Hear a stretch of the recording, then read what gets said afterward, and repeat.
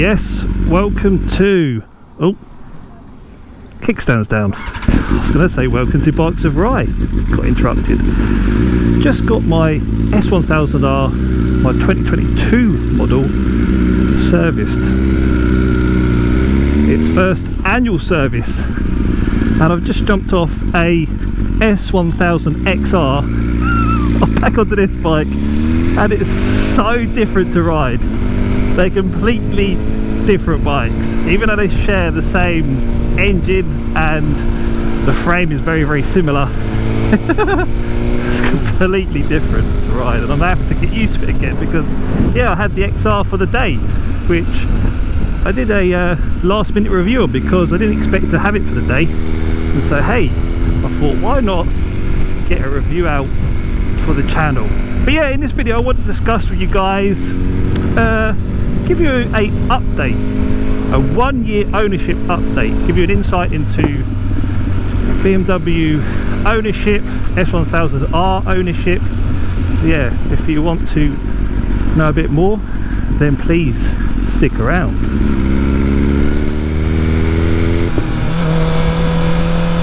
Give it a square up here. We're in Dynamic Pro.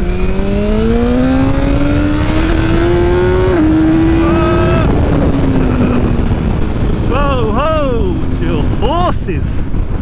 Calm yourself down, son! So I guess you're wondering, how much did the service cost?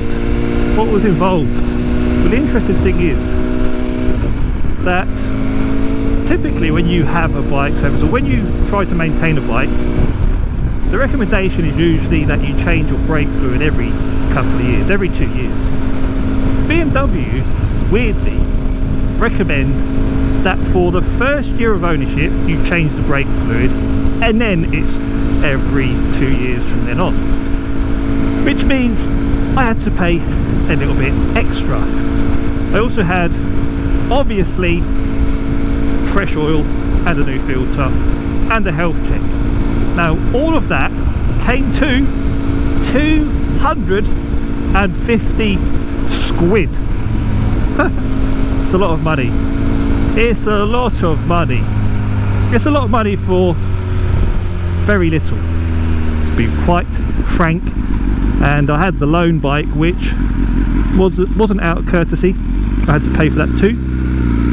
Had to put the fuel in it, so that cost me roughly another 25 squid.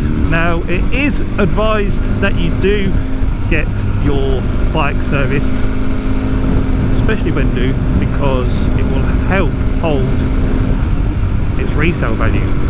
It's more attractive when you go to sell it. When you've got it in Dynamic Pro, it doesn't half make a racket. Usually when I go around cities, towns, I usually sink back in road, but for the purpose of the video I want to show you how how loud this exhaust system is. Oh, it leans over beautifully.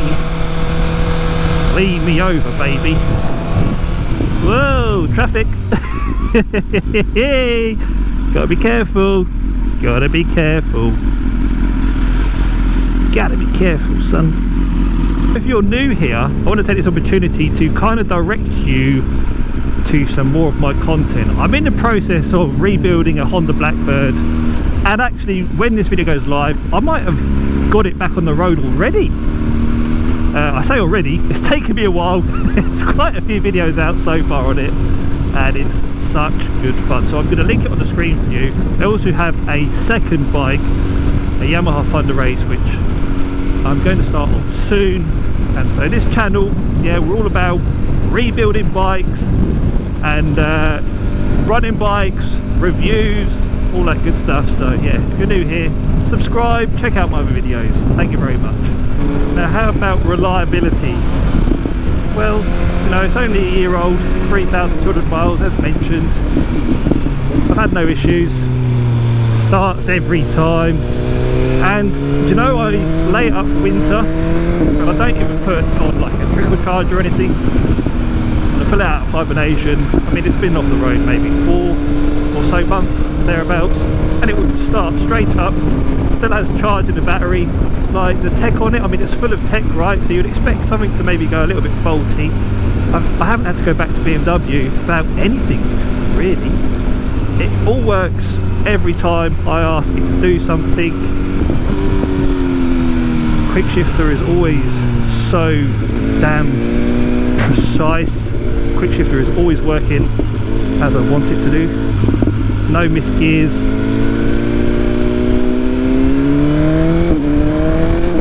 Now I'm going to give you a rundown of all the modifications I've made to my S1000R. But before I do so, because I'm sure many of you are wondering, does this make a difference? Now before I go into does that make a difference or not, let me tell you, this is the sport variant, okay? So you get the S1000R, then you get the sport model, and then you get an M Sport. What comes as standard on the sport are things like semi-active suspension, both front and rear. Other things that come as standard are things like heated grips, we have cruise control, we have keyless start, and let me just start the bike, fire it back up again. We have an LED daytime running light, and the headlights have things like cornering light abilities or whatever. Never really seen it in action. Anything else? Oh, there's a USB underneath the rear seat. And other things like it's got rider modes. Dynamic Pro means that you can set the bike up so you can change the wheelie control, engine braking, ABS, things like that, which you can't do if you only have the sport model. And things like this bottom fairing piece in red, that comes on the sport, and you get it in red or you get it in Hockenheim silver. Now the modifications to my bike, this windscreen, right? I've had this fitted very recently, and yes, it does make a slight difference. I really got it though just to try and make the bike just look a little bit more purposeful at the front, because in previous videos you know my thoughts on the headlight. I'm not so keen. I mean, it does look quite cool with the LED headlight, but once you turn that light off, it just looks a little bit basic at the front end.